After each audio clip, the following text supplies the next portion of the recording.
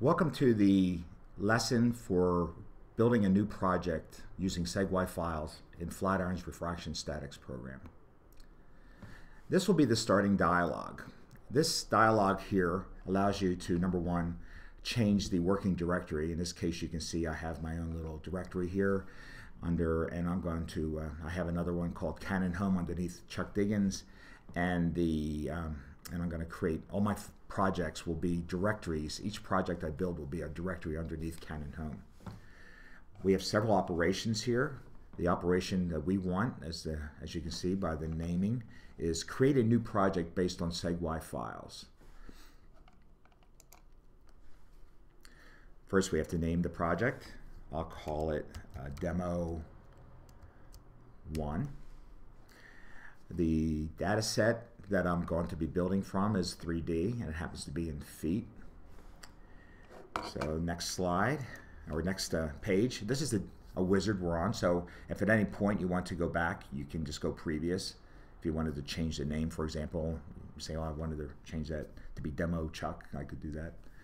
Okay, now on this page here, we have a few options that are very useful, and we highly recommend using both of them. One is to create a compressed seismic file. We have a compression algorithm that will compress this the size of the data by a factor of about 3. It's actually more than that most of the time, 4 or 5 even.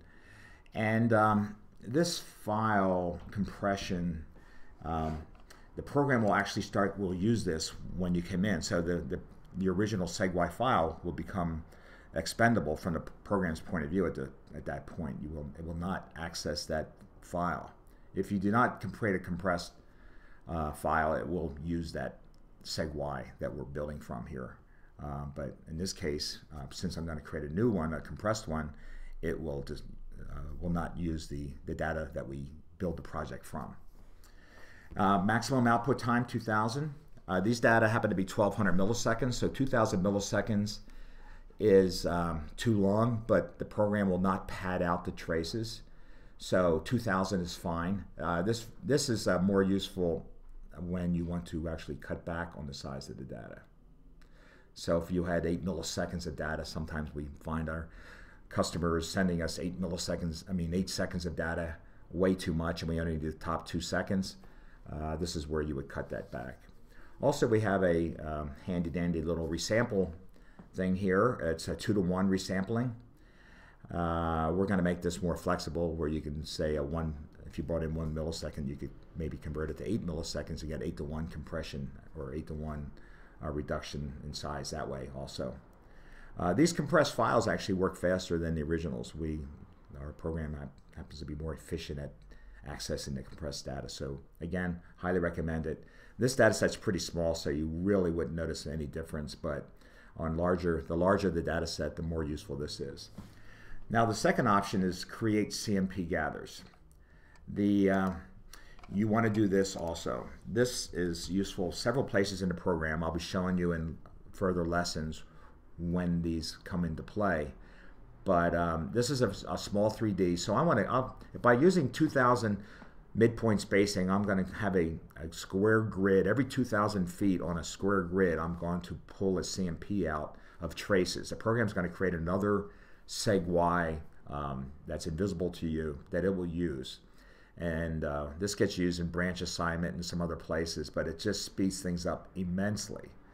There's a little bit of cost up front in terms of time when it's building the project, because it's creating the sparse CMP files at the same time, but they're used many times in the program, and they pay for themselves very quickly. So do that, and keep in mind this is in feet. This diameter is 4,400 feet here. If this was meters, I would make that 100. So, but you can change this at any time in the program.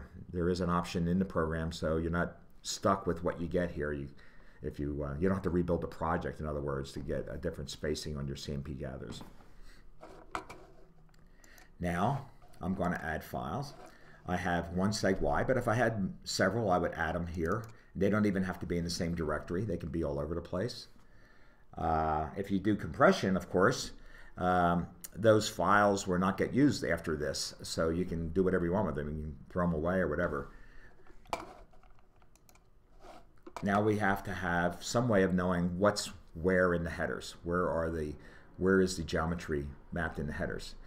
Now I'm going to create a new dictionary, and to create a new dictionary I click over here on this, and you'll see when you put your mouse over it says new dictionary, and I'm going to name this Demo Chuck and save that, and then here is the default mapping. Now in this case I happen to know where my my information is stored in. It's not stored in these locations here. So I'm going to change several of these offsets. At this point I expect that you know where your values are mapped. Either the FCDIC header will tell you, or if the FCDIC header is wrong, which it often is, we have another facility for actually exploring the mapping and coming up with something outside of this program. It's a SEGY viewer and dictionary editor program. That was one of the options on that first startup slide, and that itself deserves another lesson. It's got lots of options there, and it's very powerful, and it's useful for other things too. So anyway, so at this point I'm going to change my receiver line number, and my receiver line number is at 213. So I just click 213, type in 213, and I push return or enter. PC would be enter. On the Mac, it's which I'm doing it on an iMac, it's return. And then this one here is 217. And you can see here, this line number is actually dividing by a factor of 1,000. This is a 6-digit number, but the first 3 numbers are the ones that I want as my receiver line number. So that's why I have this divide by factor. And that happens to be one of our defaults, but just keep an eye out for that. And then the line number here is not in 181, but instead is at location, for the shot is at location 201.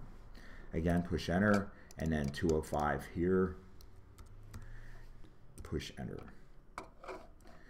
Okay, so I finish, and hopefully this is correct.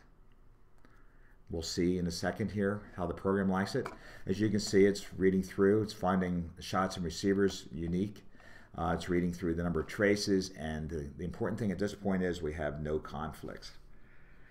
Now, if you were reading in 1 million traces and you found like 1 receiver conflict, that's probably not a problem. I wouldn't worry about it. Okay, so now the program's digesting all that information, and it brings up this as your starting window. So it's at the last part of this lesson, I'm going to just kind of explain this window for you. This window, I'm not going to explain everything, but it's, as you can see, I can do things like I can plot elevations here. I can change the symbol size and the symbol type and all that. It doesn't really matter. I can, the mouse mode is select shot, so if I click here, I actually see the relational information. I actually see the mapping of each shot into the receivers, into its receivers for each of its traces. Now I have another mode here, which is select receiver, which is handy.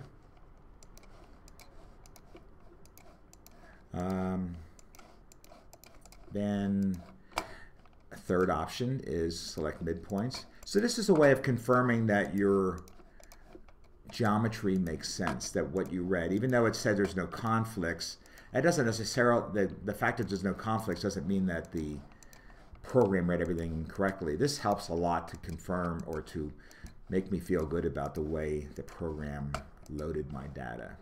And then I have another option here, which is called select shot on mouse movement. And this is more a continuous way, and I actually like this. I like to do this, not only because it's cool, but it's kind of like a real-time confirmation of the relational information in my project. So I'm going to conclude this lesson at this point, and we'll get into other things like the confirming rest of the geometry, pick windows, and then the analysis and modeling and statics and further lessons. Thank you very much.